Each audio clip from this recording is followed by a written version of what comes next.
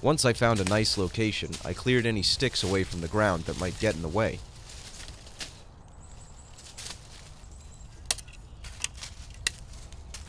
Then I arranged some sticks in order to support a good strong ridge pole. This pole is about 4 feet off the ground. At the other end, a good strong Y will be the main support.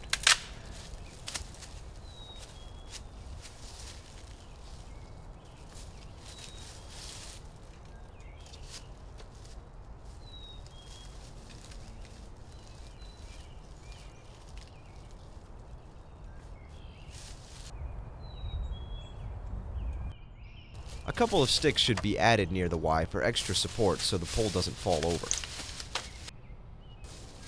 Then you can lean vertical poles along each side for the ribs of each wall. Try to avoid weak or rotten branches for this.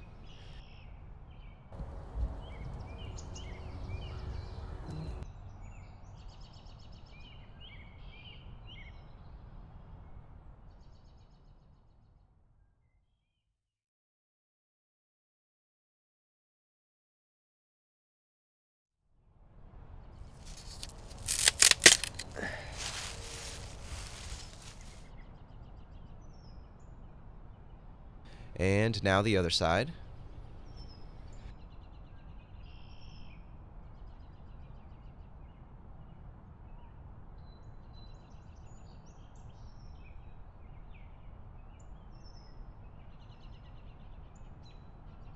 The next layer will be smaller stuff woven over the ribs to create a nice mesh. If you do this right, there shouldn't be many holes much bigger than your fists.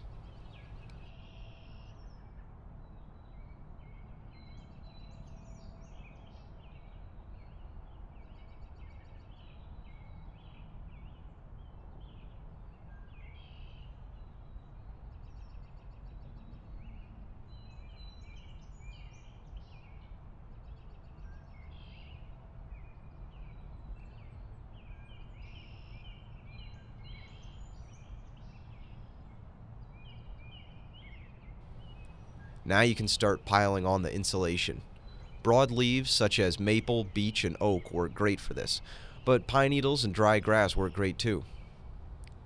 In this case, I'm using maple leaves mixed with small twigs that happen to be lying on the ground. I like to pile on as much insulation as I can and stuff extra into any gaps. The goal here is to make a layer that will contain your body heat and keep you warm through the night without a fire.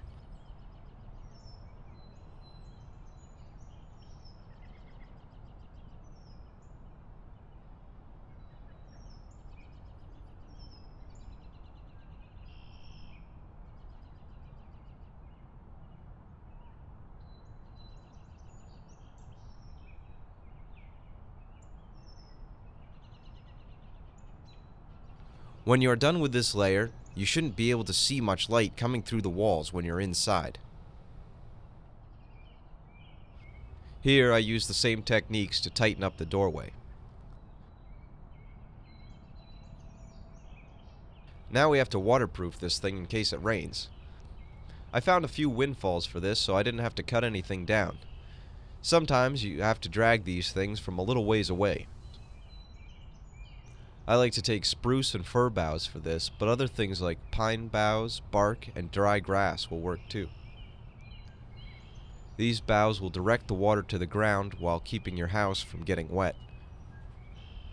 They also keep the leaves from blowing away, and they give your house a nice green color.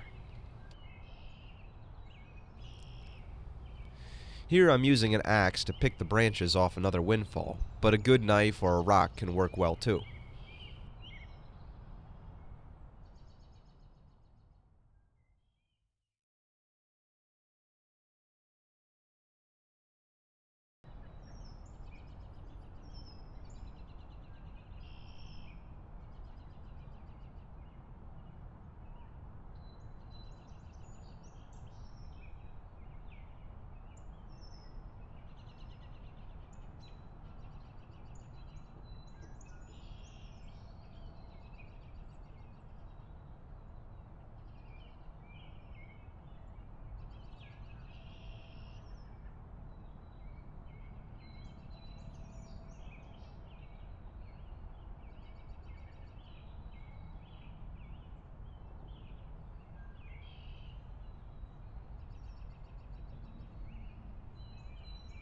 So I finished this hut after 7 hours of work and then spent the night in it. So good luck and thanks for watching.